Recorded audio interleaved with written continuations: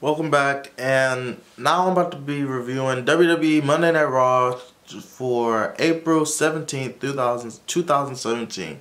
And this isn't going to be a weekly thing. I'm just reviewing this because I only review Love and Hip Hop Atlanta on Mondays.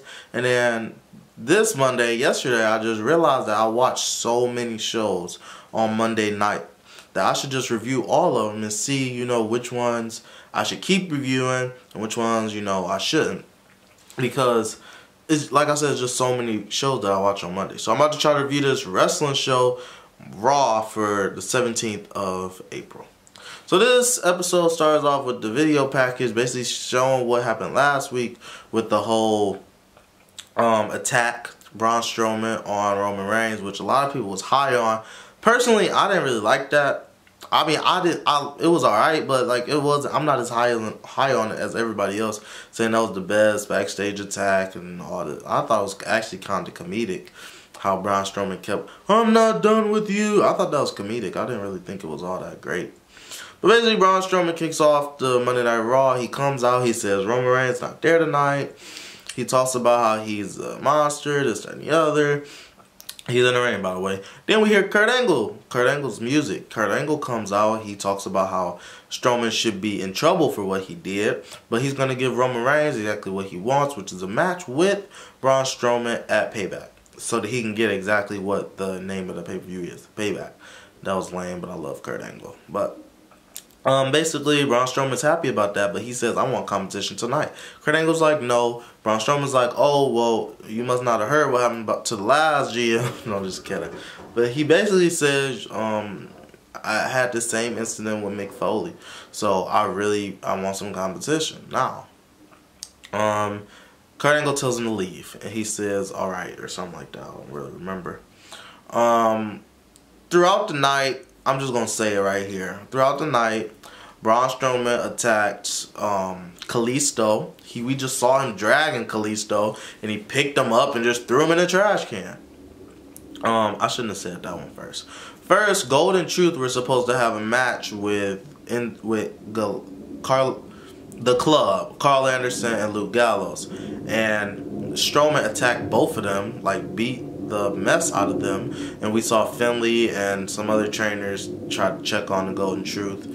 Strowman was in the locker room, referee told him to leave. Strowman's like, "I'll leave when I want to." Then we see him do the thing with Kalisto, and Big Show went after Strowman, knocked him down off his feet, said pick on somebody your own size, and we get our main event for tonight. So it's going to be Big Show versus Braun Strowman, the main event of Raw again. First match is Chris Jericho versus Samoa Joe. Seth Rollins on commentary. They keep calling him the King Slayer, so they're really trying to get that nickname over.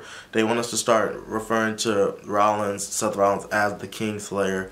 No longer the Architect, and no longer that other nickname that he had that I forgot. I can't think of right now. He's on commentary, and we see Joe defeat Chris Jericho with the rear naked choke. Jericho taps or goes to sleep. I don't remember. Excuse me. After the match, Joe cuts a promo on Rollins. Rollins stood on the announce table, I think. And he cuts the promo back. Seth Rollins says, "You know what they say about Payback, Joe. Payback's a bitch." I thought that was so lame. But I love Rollins. Just like Kurt Angle. Too lame. I know they not coming up with this themselves. Kurt Angle and Seth Rollins said corny jokes to, put over the Payback name. So, whatever. Then we see the next match. Carl Anderson and Luke Gallows come out. They're saying, "Oh, we don't have opponents now." And Enzo and Cass come out. They have a great match. I thought it was better than the first match. Chris Jericho versus Samoa Joe. It was a really good match. And it ended with Carl Anderson and Luke Gallows getting a win after... By the way, Booker T is on commentary because David Otunga is doing a movie, so he's going to be on commentary for the next couple weeks. Everyone loves Booker T on commentary, but in this match in particular, I think he might have been getting on Michael Cole's nerves a little bit, because Michael Cole would try to throw something to Booker, and Booker would always... He likes Gallows and Anderson a lot. So he was putting them over a lot. But Cole would try to say something like, the way Anderson won was basically, Enzo tried to go for a middle rope DDT. He jumped off the middle rope and tried to do a DDT. Anderson caught him and threw him back on the turnbuckle, so his knees and like his legs hit the turnbuckle, and all Anderson did was pin him. And Cole's like, "Oh, Booker, we've never seen nothing like that before. What do you take of that move?" And Booker's like, "Do what you gotta do to win." Like, he didn't really care, like, about the move. He just glad that his guys won. But I mean, you know, we all love Booker T on commentary, and so. But the way Anderson won was very weird. It was very, very weird. So I don't know what that was about. Maybe it was a messed up spot. Maybe something else was supposed to happen. It looked like he grabbed the tights. I don't know. Then we see the Miz TV segment. I love this. Miz is on. Basically, Ambrose is his guest, but Ambrose jumped the gun and came out before Miz introduced him. Miz starts going off on Ambrose, saying, "Yeah, you're the #1 draft pick," and I completely forgot that, to be honest. And that just makes me think, why would SmackDown trade their #1 draft pick? And you didn't even get Raw's #1 draft pick. You did get Raw's #2 draft pick, I think, though. Because wasn't Raw's #2 draft pick Charlotte? I think it was Charlotte. But, because Rollins was #1 for Raw, and I think Charlotte was #2. Charlotte was either #1. You know, Balor was #3. So, yep, Charlotte was #2. So, okay.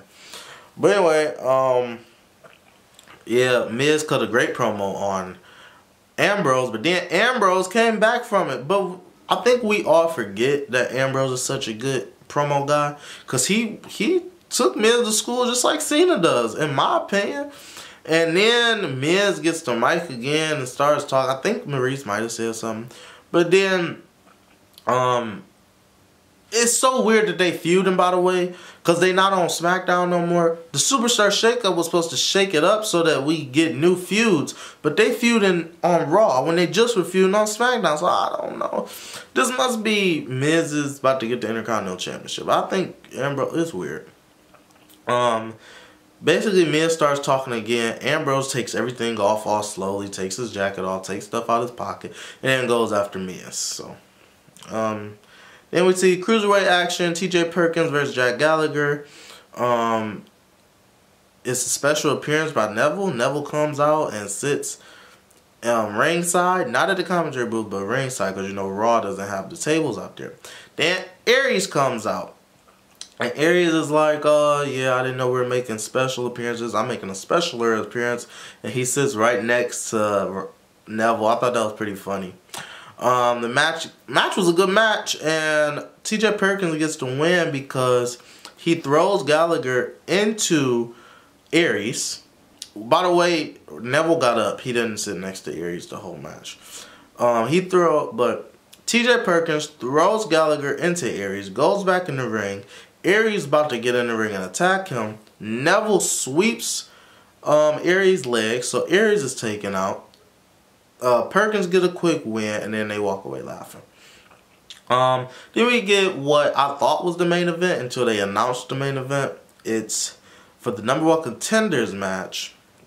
And for the #1 contender to Bayley's Women's Championship is Alexa Bliss versus Nia Jax versus Sasha Banks versus Mickie James.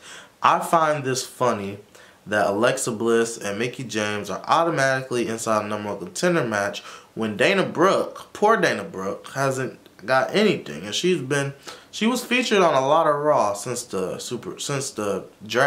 original draft. Poor Dana Brooke, when is she gonna get her? And Emma, I mean, Emma just got back? She wasn't at WrestleMania. She's not, like, Alicia Fox. Raw actually got a lot of women when you think about it, because they still got Summer Rae too, and they also got Paige. So Raw, people talk about how SmackDown has a better women's roster. I think Raw does, because Raw has more than what we think. We think it's just Sasha Bayley. It was just Sasha Bayley and Charlotte. That's just what they were giving us. They still got Nia, all the girls that are in this match now. And they have, like, so there's 4 girls, there's a champion, so that's 5. And they also got, like, 4 other girls. Summer Rae, Dana Brooke, Emma, Paige. It's a lot. This was a great match. Fantastic match. I thought each one of the girls were going to win at different points. Actually, at no point in the match did I think Nia was going to win. I was hoping for her to win, but I didn't really think she was going to win. She never really had that moment where it was like, bam, she did a big move and now she can get the win. It was never that moment with Nia Jax. We had it with Alexa Bliss. We had it plenty of times with Sasha Banks. And we had it once with Mickie James. But great match. I hated seeing Nia Jax and Alexa Bliss go at it because Alexa Bliss is just so little compared to Nia Jax. Well, she's little, period. 5 foot of fury. I like that. Alexa Bliss is my favorite inside this match, and she got the win. Like, simple as that. She comes to Raw and she gets the win. And I'm looking forward to Bayley versus Alexa Bliss. And I'm hoping Alexa Bliss doesn't get the title from Bayley. I'm tired of short reigns on Raw. I hope that Bayley retains. And this is building up to a Bayley versus Sasha match at SummerSlam. I want Bayley to win at SummerSlam. And I want her to lose the title eventually to Nia Jax. That's what I want to happen. Kurt Hawkins comes out, talks about how he fought Big Show last week and now Big Show's in the main event. So who am I fighting this week? Balor comes out. I thought Balor was out of action, but apparently he's fighting. But then again, he didn't really take any bumps in this match. He just basically beat the mess out of Kurt Hawkins and got the win with the coup de grace. We see a Bray Wyatt promo. He talks about the House of Horrors match, I think this was called. I didn't care about that at all. Jeff Hardy versus Cesaro in a dream match. Great match. Really good match. Jeff Hardy ended up winning with a Swanton Bomb. I think it went to 2 commercial breaks, so it was a really good match. It could have very well been the main event. But the main event was Big Show versus Strowman. And Strowman and Big Show, they had a good match like they did before. And they teased the ring breaking like 3 times, or twice I think it was. And then the 3rd time was a charm when they did the suplex. This was the best one because of the referee. I replayed this so many times on Snapchat on my story because the referee fell off the ring. The referee fell on his head. It was so funny. Just rewatch it and just keep looking at the referee. It was hilarious. But the ring broke. Strowman still got up. Really, I thought Big Show was going to win this match a couple of times. When he did the choke slam, I was like, oh. Strowman kicked out. When he did, Strowman jumped off the, I think it was middle rope on Big Show, and Big Show caught him with a knockout punch. I really thought that was it, because he couldn't get the rope. Because usually with a knockout punch, that's it, unless they can get the rope. The only person I recall kicking out of the knockout punch, like really kicking out, was Sheamus. But Strowman kicked out, and they really are just building him up as being this unstoppable monster. But I wish Reigns didn't beat him when he beat him. They're building up to this match between Strowman and Reigns, and I just feel like Reigns is about to win again. But this, like, the ring breaks and Strowman still gets up and gets his music played like he's just a complete unstoppable monster. And that was it for Raw. This episode was alright. When it comes to matches, the matches were great. We had some good matches. We had Strowman and Big Show, Jeff Hardy and Cesaro, and the women's tag team match. The cruiserweight match was TJ Perkins versus Jack Gallagher. That was a good match too, but it was kind of distracting because it was more about Neville and Aries, when I don't understand why Neville even came out. Like, he had nothing to do with them. Scouting, I mean, you're the champion, so we can watch that on TV. Miz TV was a great segment. The tag team match with the Club and Enzo and Cass was a really good match. Joe and Jericho was a good match. The only match that was really throwaway, no one really cared about, was the Finn Balor and Kurt Hawkins match. And it was alright. I mean, it wasn't boring. So this was a really good episode of Raw. Just let me know if y'all want me to keep reviewing Raw every single week, and I will actually take notes on it, because I didn't really take notes. I just went through the matches and a little bit of the stuff that I remember. But I will, keep doing Raw reviews if the reviews on this review are really good. So just let me know in the comments.